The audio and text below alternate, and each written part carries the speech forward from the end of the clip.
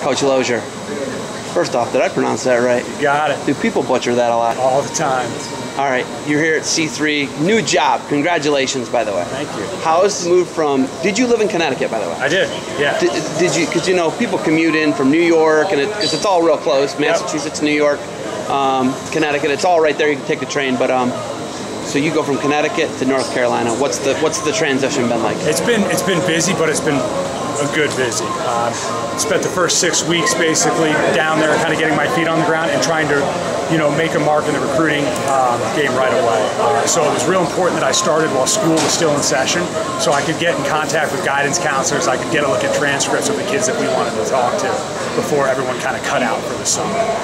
So I think we kind of cast our net really quickly. We tried to do kind of a big sweep of the nation and see what we could collect, and we're pretty happy with where we're at. And we've got kids on campus just about every single day right now for unofficial visits. So you go from one place, Sacred Heart, uphill battle, man. You guys are in the EIWA. It's a tough league. Now you're down here in the Southern Conference. It's going to be different. The SoCo's way different than the EIWA. What do you want to do? What difference do you want to make right away? What's the first priority for you?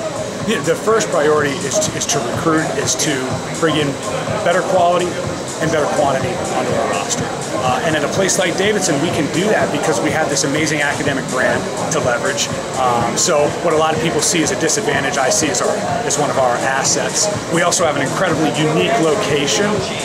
And then there is a history of success there. I mean, there have been a lot of bright spots with that program, with the Southern Conference champions and NCAA qualifiers. So what we want to do is provide consistency.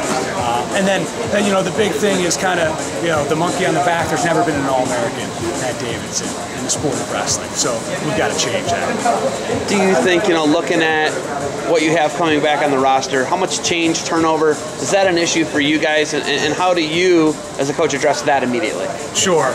We're going to be lean right now. The roster is lean, so this year is going to be a little bit of a balancing act until we can provide some depth with our first recruiting class. The first thing that I really said to the wrestlers when I met them was like, listen, I just want to provide a more fulfilling experience for you. However I can do that and align it with your personal goals, I'm here to help you. I mean, basically as a coach, my job is to work for you. So let me know what I can do to make this a more fulfilling and more valuable experience for you, being a Davidson wrestler.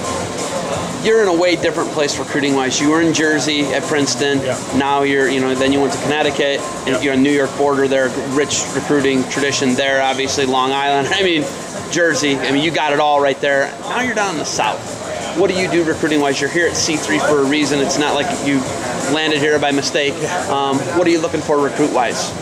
Yeah, I think, we are able to recruit nationally, again, because the academic brand, and that's helpful to us, but we also want to leverage our position where we are regionally.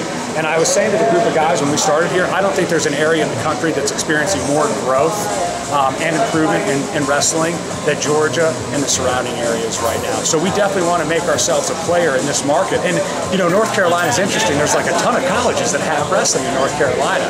So it's a competitive environment down here. If they're good kids in the South, they're going to be getting hit at from a lot of different colleges.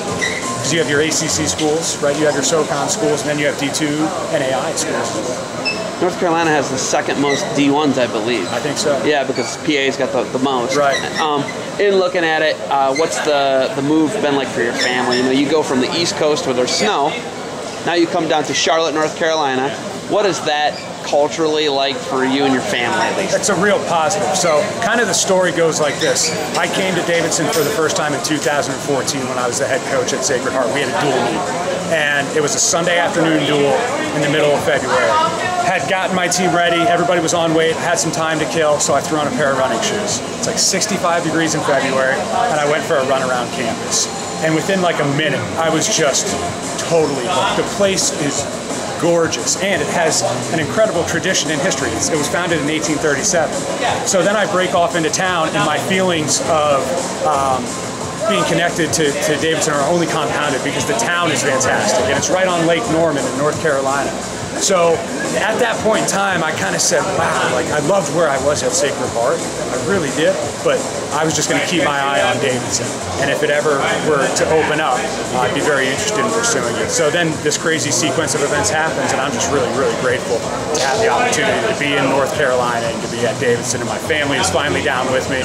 We were separated for about 6 weeks during the transition.